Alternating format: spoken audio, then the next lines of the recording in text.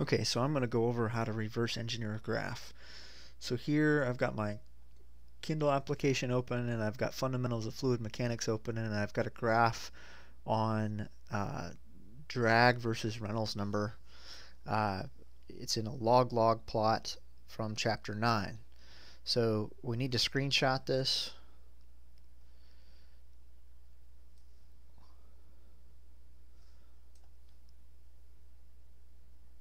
And then we need to load it into this application called Web Plot Digitizer. Let me reload this. So here's the address up here. So if we load the image,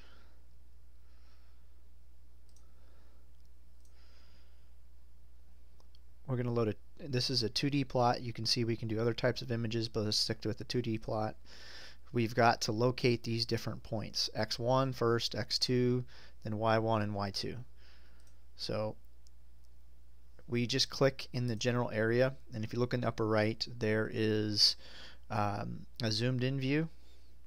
So what we're going to do here is we're using the arrow keys to move X1 into its correct location, and then we go X2,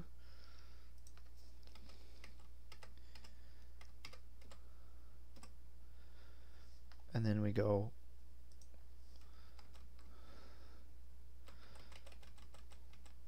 Y1, again using the arrow keys to fine-tune. They don't have to be on top of each other, but I'm going to put them on top of each other in this case.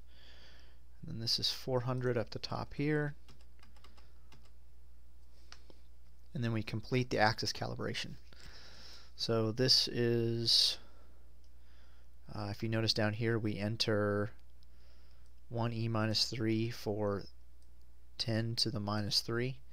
So we go 1e minus 1, 1e7. This is on a log scale.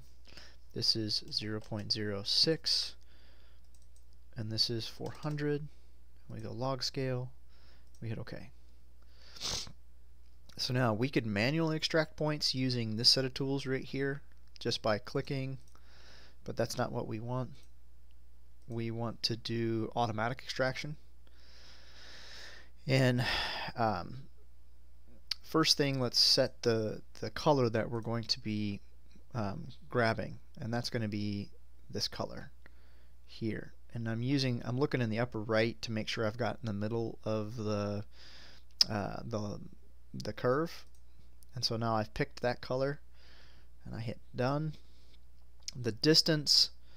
So I'll explain this a little bit more here in a minute about the distance. So first let's use the pen, or next let's use the pen. And what we want is we're going to trace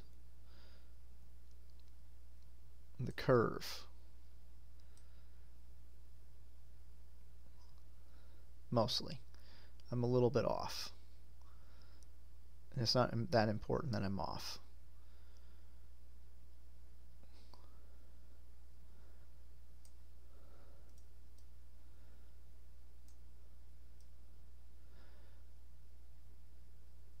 Okay, so that is now covered, and we can look at what colors are extracted. And you can see right here we've got a little bit of stuff that we don't want. So what we're going to do is we're going to use erase, and we're going to come up over here, and we're going to remove just a little bit right there. And then we're going to go back and we hit filter the colors again, and we can see what shows up. So I've got a little bit more to remove still.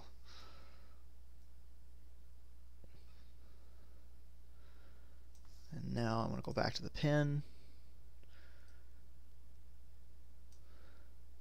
That's pretty good. Let's do filter colors again. That's pretty good. And if we turn this down, if we go down to like 1, we can see that it gets thinner, but the colors are pretty consistent, so we don't this is like it grabs colors that are similar, so slightly different shades.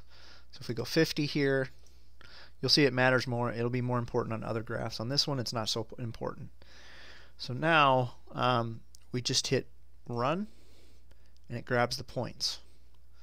And then we can actually add a few points in here manually, just so that we get the entire curve.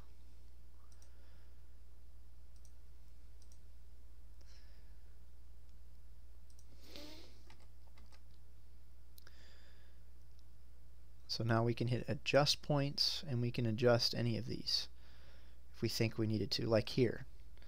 So instead I can hit delete point, and I can come here and oh, I got this arrow. Don't want that. Don't want that. Let's delete this one, and we'll add a point in there.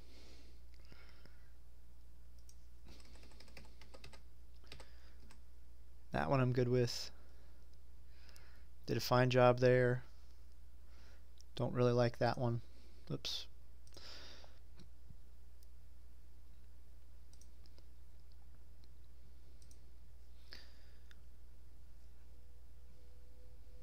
And that's okay.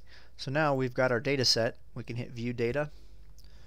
We can download the CSV. Or we can just copy it to the clipboard and go throw this into Excel and use the data.